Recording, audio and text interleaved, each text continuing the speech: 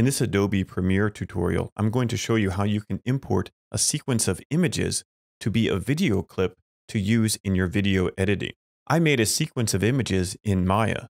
Maya will put your images in the images folder of your project folder. I put them in a folder called Camera 1. Here I have all of the images, and they are numbered 1 through 50.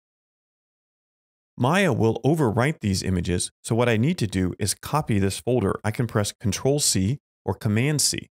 I'm going to copy that. Then I'm going to go to the folder that I'm going to have my video project. This is the folder for my video project. It's called Import Image Sequence. It is a good idea and necessary to put all of the files, including sounds, images, video clips, in a folder before you import them into your Premiere project. If you don't do this, Premiere won't know where your files are if you move them. So I will paste the Camera 1 folder here. Now I'm going to go to Adobe Premiere. When you open up Premiere, it asks you to start a new project or to open a project. In this case, I'm going to start a new project. You need to choose where to save your project. Here I've already browsed to Import Image Sequence. I also need to name my project, so I'll name it Import Image Sequence. Then I'll press OK. When you first open up Premiere, there will be nothing to see. We have a source monitor on the left, a program monitor which will show our video, a timeline without anything in it, and a project folder. What we need to do is import media to start. It says it right here. You can double-click here, or you can go to File, Import. We want to navigate to the folder that our Premiere project is stored in. Here you can see Import Image Sequence, the project we just created, is in our Import Image Sequence folder. Our images are also in this folder. I'm going to double-click on the Camera 1 folder. Then I'm going to select a single image.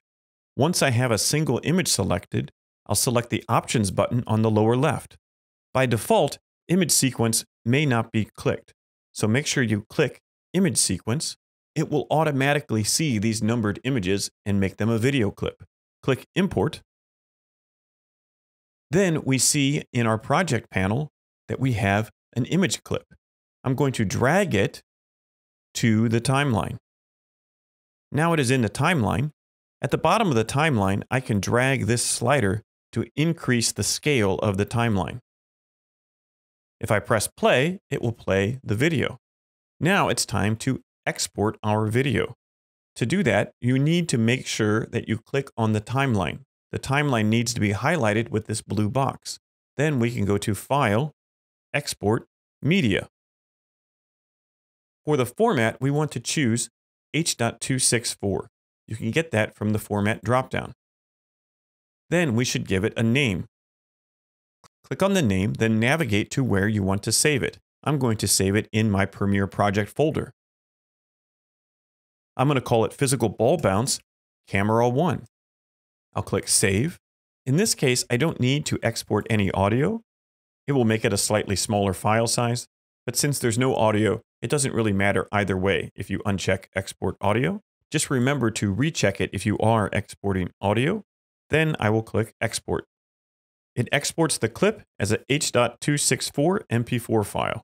Now I have an MP4 of my video. This is the sequence of images exported from Maya, and this is the video. Now I can click play and watch it in a video player of my choice.